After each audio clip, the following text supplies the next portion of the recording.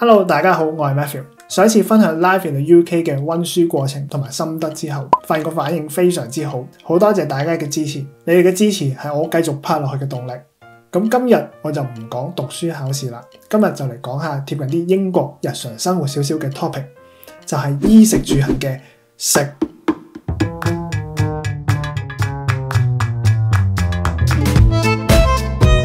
過到嚟英國，每一次出街食飯，望到個價錢，相信大家第一個反應一定係哇！齋睇個餐牌已經貴成香港一大截，仲要未計俾貼士。最神奇嘅係，當你以為俾完呢一個價錢之後，一定會有翻咁上下嘅質素啦，但係事實又未必係，搞到每一次出街食飯都係一場賭博。所以我就喺度諗啦，究竟用最平嘅價錢，可唔可以喺屋企煮到有質素而又拍得住餐廳嘅美食呢？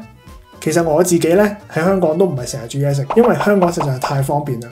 但係嚟到英國真係要焗住自己煮，咁我相信好多嘢都係逼出嚟嘅。今次我就挑戰，究竟可唔可以用1磅嘅價錢煮出傳統意大利嘅菜式 Carbonara 卡邦尼意粉。喺開始之前，我哋一齊出去睇下，究竟出去食 Carbonara 要幾多錢呢？呢一間餐廳就賣緊15磅半。即係計埋俾貼士都要成17磅，呢一間就平少少噶啦，13磅，不過計埋俾貼士都要14磅，即係閒閒地出去食14磅都走唔甩噶啦。既然話晒要拍煮食片，咁當然要認真，唔可以失禮啦。所以我就揀咗喺 YouTube 睇晒咁多位出名嘅 chef 拍嘅煮食片，歸納出煮出傳統 Carbonara 嘅主要食材同埋最簡單最直接嘅做法。要煮嘢食最重要當然係食材啦。英國有咁多間超級市場，究竟揀邊一間好呢？噔噔噔噔，今次就揀咗英國嘅平價超市 ALDI。By the way， 其實呢間德國超市係點樣讀嘅呢？唔緊要，等我問下我德國嘅朋友先。Hey Jonas. Hey Matthew. What's the correct pronunciation of the German supermarket ALDI? The correct pronunciation is ALDI. ALDI. ALDI. Dankeschön. 所以呢間超市嘅正確讀法係 ALDI。事不宜遲，即刻出去買食材。我就揀咗離我屋企最近嘅呢一間 ALDI。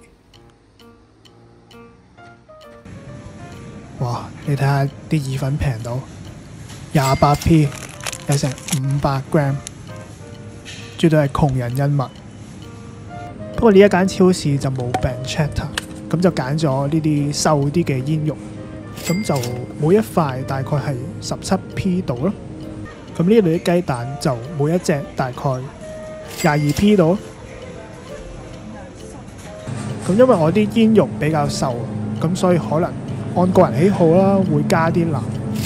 咁大支奶4 pint 先係1磅多啲。呢間超市就唔見有 Pecorino， 咁唯有用 Parmigiano Reggiano 代替啦。喂，睇完呢個價錢之後，我就喺度諗，其實煮出嚟個價錢都可以好平。唔講咁多廢話啦，即刻落樓下廚房煮嘢食先啦。今次嘅 Carbonara 嘅材料有200 gram 嘅意粉、煙肉2塊、2隻雞蛋、Parmigiano Reggiano， 仲有少少奶啦。首先我哋要煲水煮意粉。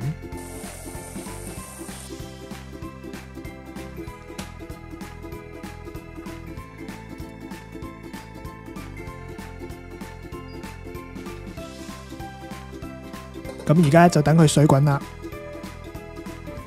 喺呢個時候都要做其他嘢嘅，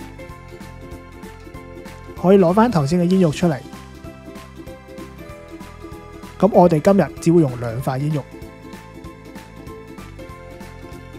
咁就將呢啲煙肉切片。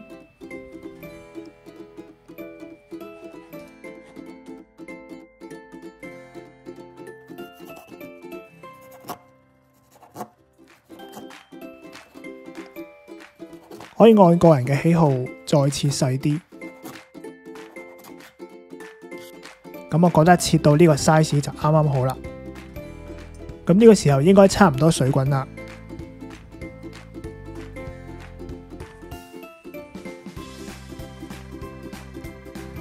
攞出啱啱200g 嘅意粉，輕輕扭一扭，放落去，落少少鹽啦，然後就煮佢9分鐘。呢個時候可以攞出另一個 pan， 開爐，然後倒少少橄欖油上去，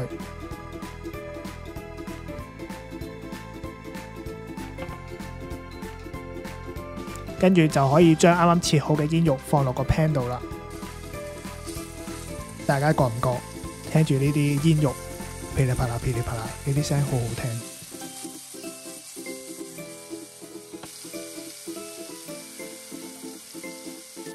呢個時候可以攞出2隻雞蛋，將佢哋打落去隻碗入面，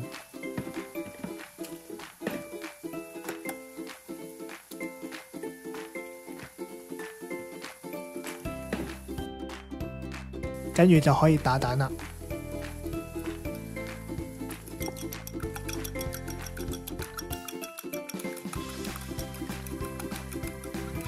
打到咁樣就差唔多啦。跟住就可以攞出啱啱嘅 Parmigiano Reggiano。如果你好中意芝士嘅話，就唔使慳啦，可以起勢咁係咁磨。咁我就中意落咁多。之後就將蛋漿同埋啲芝士粉撈勻。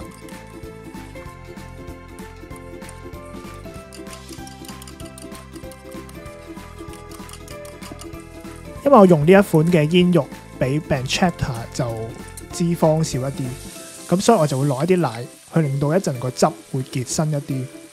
如果你係忠於傳統嘅話，可以唔使落。呢個時候應該都已經過咗9分鐘啦，咁就可以將意粉夾起，夾落去啲煙肉度，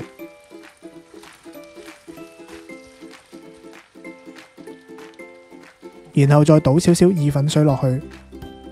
將啲意粉同埋煙肉好好撈勻啦。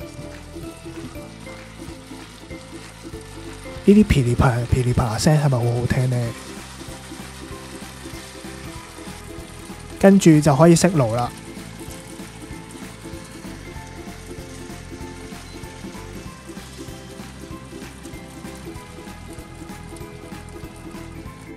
接住落嚟係最難嘅步驟。咁首先將個 pan 拎起啦。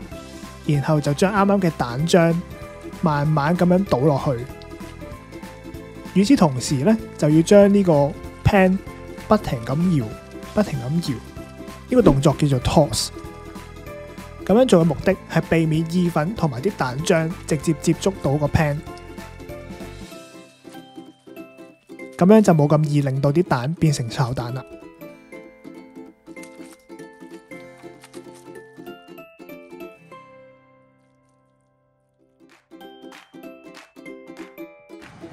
我個人就中意個卡邦尼意粉醬汁結身一啲，咁我會再開爐，但係較到好細火，之後就繼續攪啊攪，咁個醬汁就應該會越攪就會越結，咁呢個濃度就差唔多啦。好，咁就可以差唔多熄爐，準備上碟啦。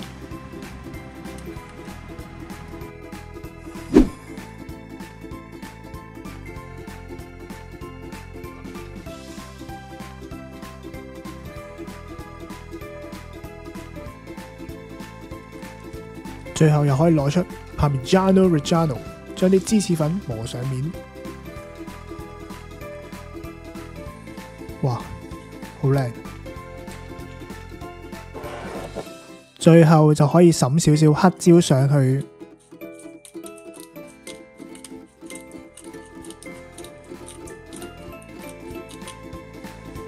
咁呢個傳統嘅 Carbonara 卡邦尼意粉就完成啦。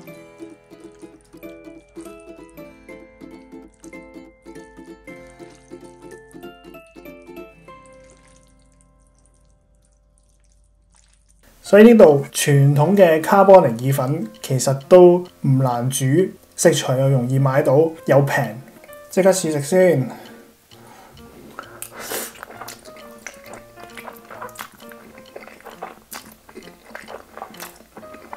好味，自己煮梗好味啊！